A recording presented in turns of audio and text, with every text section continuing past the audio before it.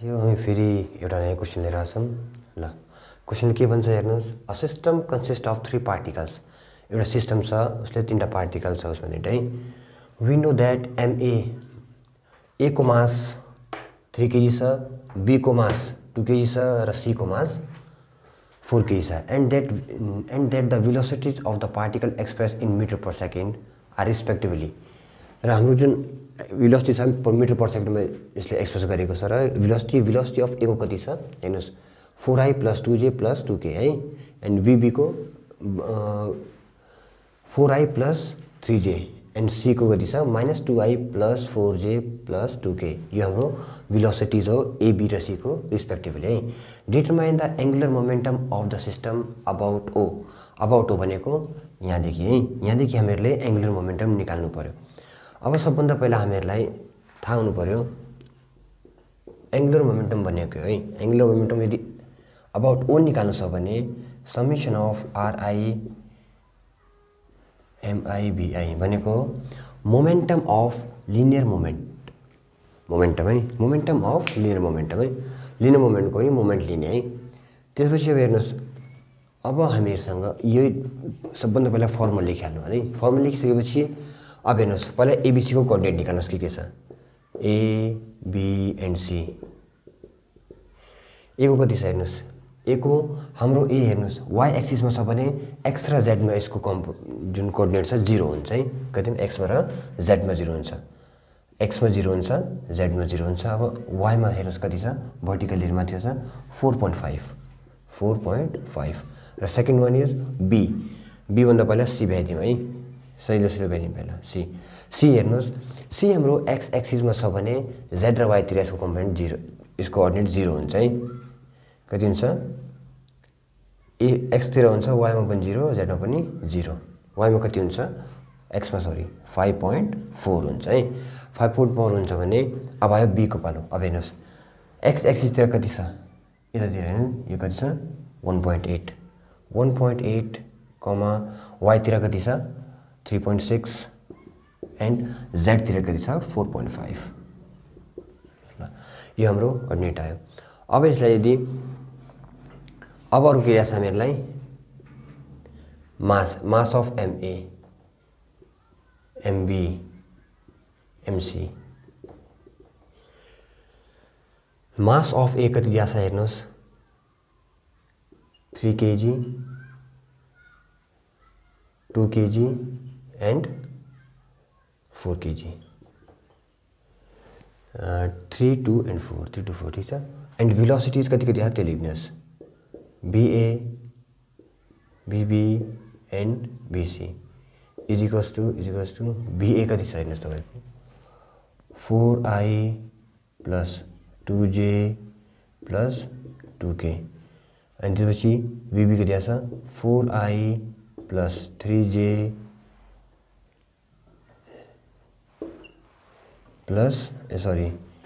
BC कति छ -2I + 4J + 2K। यहाँ समायो। यहाँ समाइसकेपछि हेर्नुस् तपाईले के गर्ने, अब हेर्नुस् हाम्रो सबभन्दा पहिला के छ एकैपटक लेख्नुला ठीक छ। यो आयो। अब RI निकाल्नु पर्यो भनेको position vector of each particle है, ओ देखिए है। अब हेर्नुस् पोजिसन वेक्टर निकाल्ने सबैको थियो। हेर्नुस् तपाईले यसलाई RA लेख्नुस् और ROA लेख्नुस्, चोइस तपाईको है। ROA लेख्नुस् और RA लेख्नुस्, चोइस तपाईको है। हेर्नुस् 0I + 4.5J + 0K RB is equals to 1.8I + 3.6J + 4.5K C is equals to 5.4I + 0 यसलाई त यसै छोड्दियो 0J + 0K। ल यति आइसकेपछि अब तपाईले के गर्ने, अब हेर्नुस् हामीसँग यो पनि आइसक्यो यो पनि आइसक्यो। अब हेर्नुस् यदि सबै डाटा छ भने अब तपाईले के गर्नुस् मेट्दियौ है। यो चाहिँ हामीसँग सबै गिभन डाटाहरु छ। ल अब यहाँ हेर्नुस् है,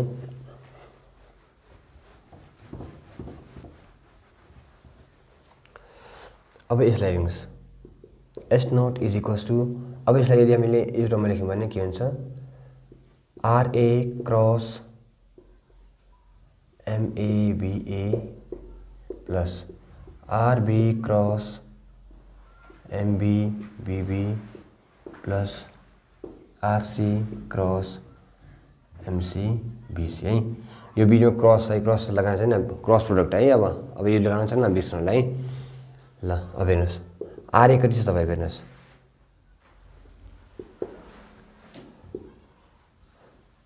4.5 जे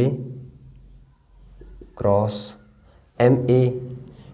कति छ तपाईँको हामीले लेखेका थियौँ 4 इन्टु भिए कति छ तपाईँको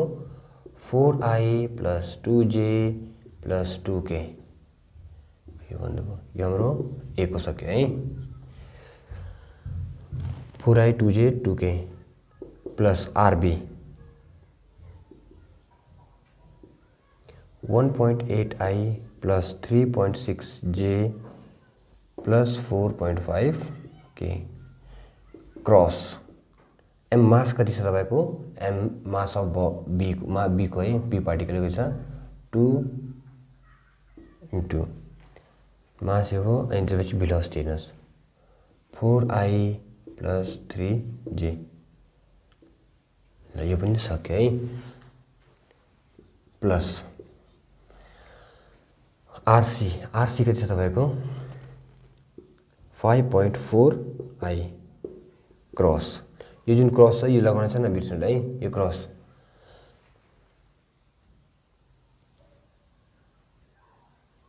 इन्टु अब हेर्नुहोस् मास ए हाम्रो कति छ 3 मास अफ ए कति छ हाम्रो 3 छ है मास अफ ए 3 छ मास अफ बी 2 छ एन्ड मास अफ सी कति छ 4 छ है 4 इन्टु अब अनि त्यसपछि आरसी भइसकेको छ नि इन्टु बीसी है minus 2i plus 4j plus 2k ल यति आयो भने यहाँसम्म अब हेर्नुहोस् अब एकपटक यसलाई चाहिँ चेक गर्नुहोस् ल अब हेर्नुहोस् चेक गरिसकेपछि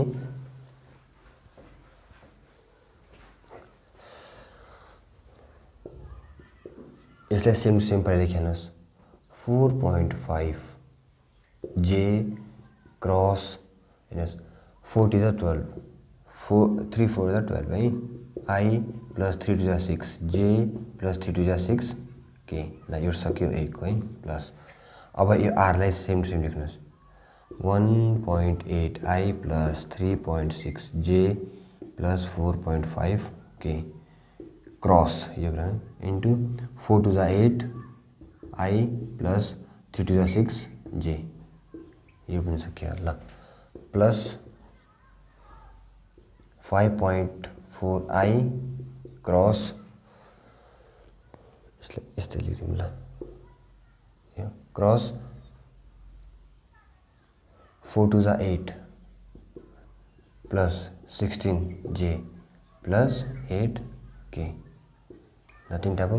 अब यसलाई हामीहरूले म्याट्रिक्स मेथडदेखि सल्भ गर्ने अब म यसलाई मेट्छु सबैलाई अब यो आइसकेको छ भने अब हेर्नुहोस् यसलाई कसरी गर्ने म्याट्रिक्स मेथडदेखि अप्लाई गर्ने आई जे के हामीसँग तीनटा छ भने तीनटा बनाउने प्लस ए को भयो यो बी को भयो आई जे के प्लस आई जे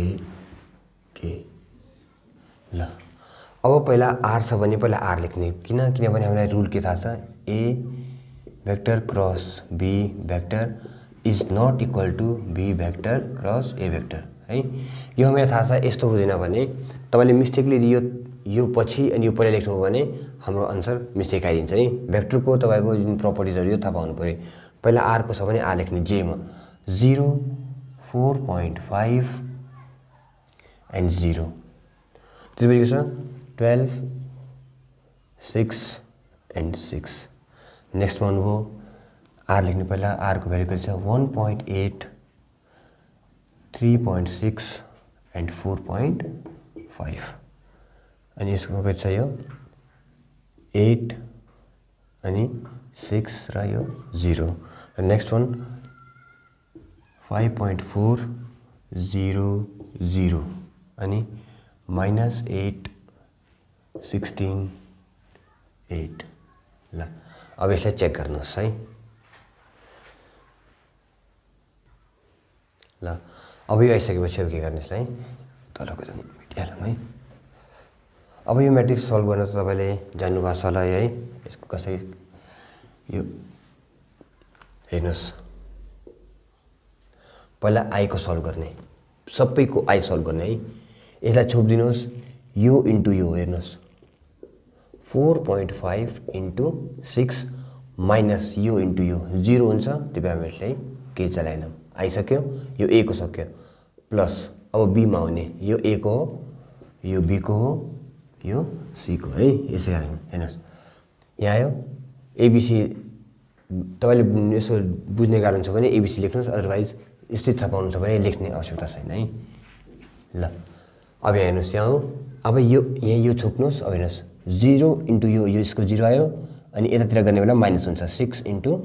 4.5 यहाँ के हुन्छ पहिला हेर्नुस् यो इन्टु यो 0 आइसक्यो माइनस 6 इन्टु यो भनेको यो इन्टु यो 0 आइसक्यो यो इन्टु यो माइनस 6 इन्टु 4.5 ल यो मेटिदिउँ यो पनि भयो यसको पनि सक्यो प्लस अब नेक्स्टमा हेर्ने यो छोप्ने यो इन्टु यो इन्टु यो 0 हुन्छ यसलाई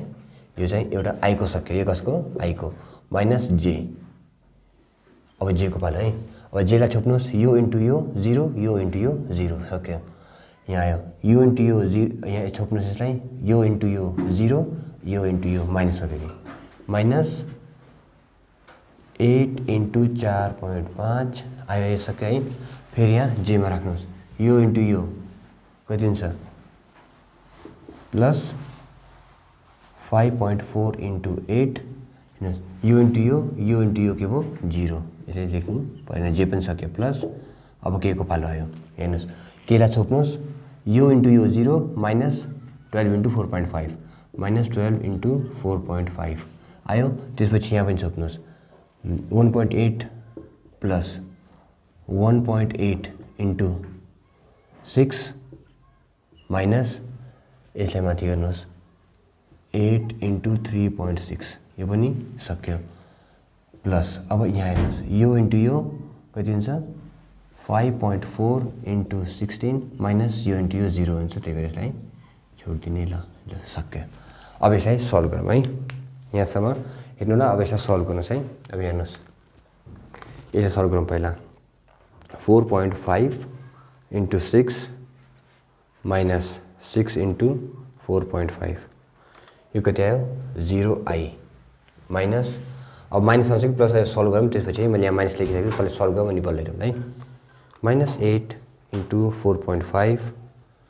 प्लस 5.4 इन्टु 8 यो प्लस यो प्लस आउँछ अनि यो लास्टमा के 7.2 जे अनि लास्टमा अब यसको पालो है minus 12 into 4.5 plus 1.8 into 6 minus 8 into 3.6 plus 5.4 into 16 plus 12.6 के ल यति आउँछ है एकपल्ट फेरि चेक गरौँ 4.5 प्लस 1.5 प्लस 1.5 सरी 1.5 1. कति आछ 1.8 है 1.8 रहेछ यहाँ 1.8 रहेछ मैले 5 लेखेर छु 1.8 इन्टु 6 माइनस चेक गरौँ है एकपल्ट साहब यो ठिक छ ल ठिक छ है कति आयो प्लस यो आइजे के यहाँ चाहिँ कति आउँछ 14.4 तपाईँको एच नोट छ यो चाहिँ एच नोट है H note is equals to यहाँ पनि